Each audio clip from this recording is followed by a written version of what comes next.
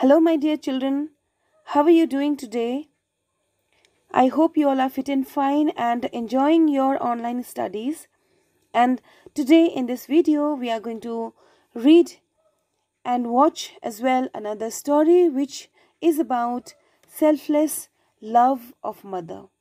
Okay, so we know that our parents they do work hard for us right from the childhood to adulthood. Okay, they take care of us, but what do we give back to them? That is the main question. So let's find out in the story what is the sacrifice of the mother and how the child wanted to repay it to mother. Okay, so let's begin with the story, and I hope after listening to it you will have due respect to your mother. Let's begin. The title of the story is Mother's Love in My Heart by Rumi Singh.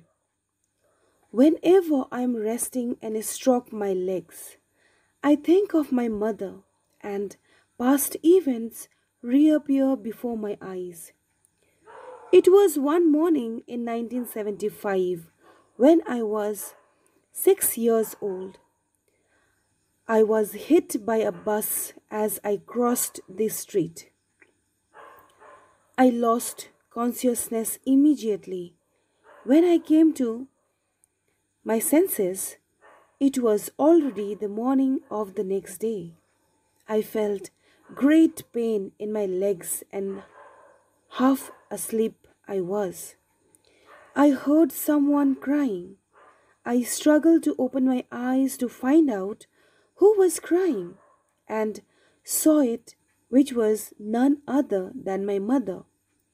She was sitting beside the bed and crying sorrowfully, with a handkerchief covering her mouth. Her eyes were red and swollen, and there were black rings around them. Tears were still on her face. Anxiety had made her very haggard overnight. Mother stroked my head and called, Rami, in a low voice, tears again rolling down her face. Later, a boy in the next bed told me that mother had stayed beside my bed that whole night, weeping all the time. Though I didn't die from the accident, I had got a fracture in both legs and I became disabled.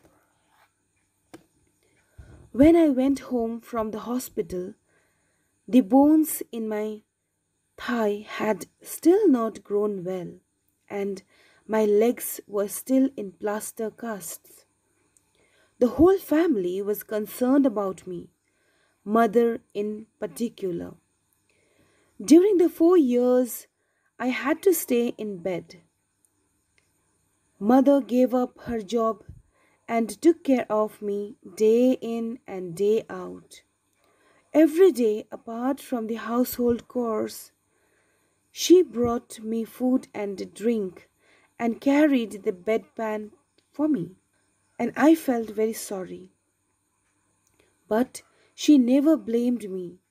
When I was suffering from pain, she would sit quietly beside me and told me stories that I was most fond of, such as Shaktiman, Nagraj, Super Commando Dhruv, Parmanu, etc.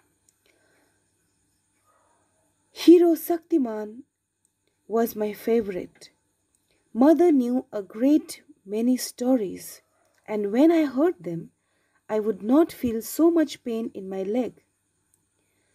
In 1977, I went to the hospital again on a cool, bright Sunday. Father, mother, and my three brothers all came to see me. We talked and laughed when Dr. Sharma came in and asked father and mother to go with him to the director's office. My brothers and I looked at each other, puzzled, and the ward seemed very quiet all at once. After quite a time, father and mother returned with heavy footsteps. Father's smile had disappeared and his brows knitted. Mother seemed calm and sat beside me. We asked father in one voice, Dad, what has happened?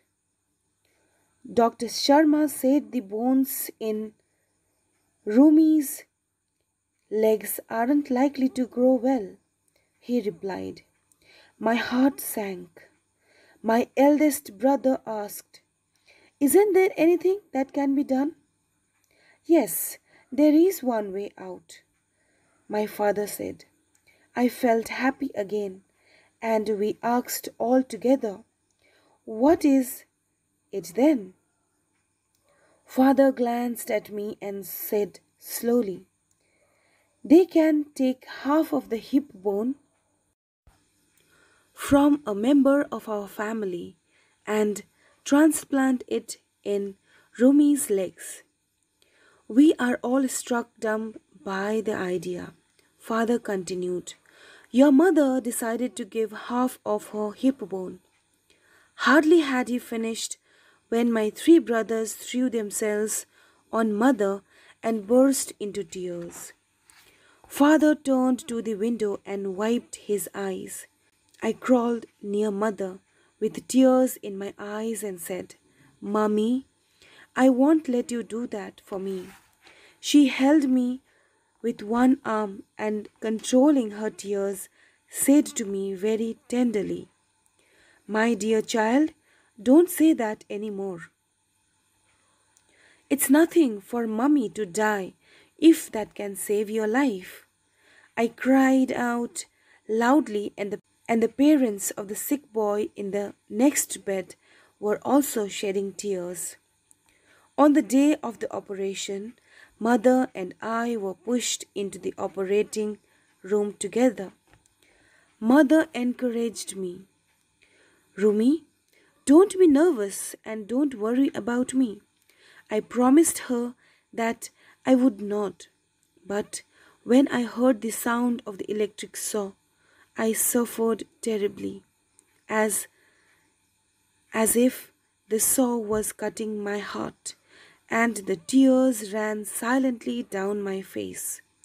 The operation failed because the quality of the bones didn't match each other, but mother's love has been delibly engraved on my heart. So, children, this was the story. Here, what do we see is that our mother is the only one who loves us without any selfish motive.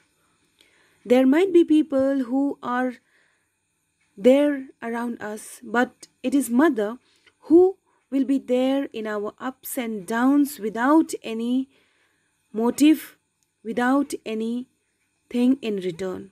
Therefore, we should take care of our mother because their happiness for us, their tears for us are sincere. Their sacred love should not be going in vain at all. We should respect their sacrifices. When we were very young, we did not know how much pain she had taken to raise us right from our birth till nurturing us to adulthood. She accepts all the pains, all the achings, but what do we give her in return?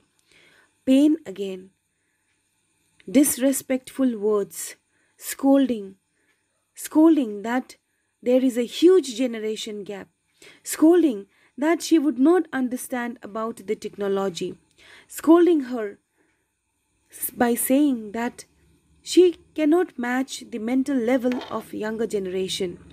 Younger generation is far ahead than older generation.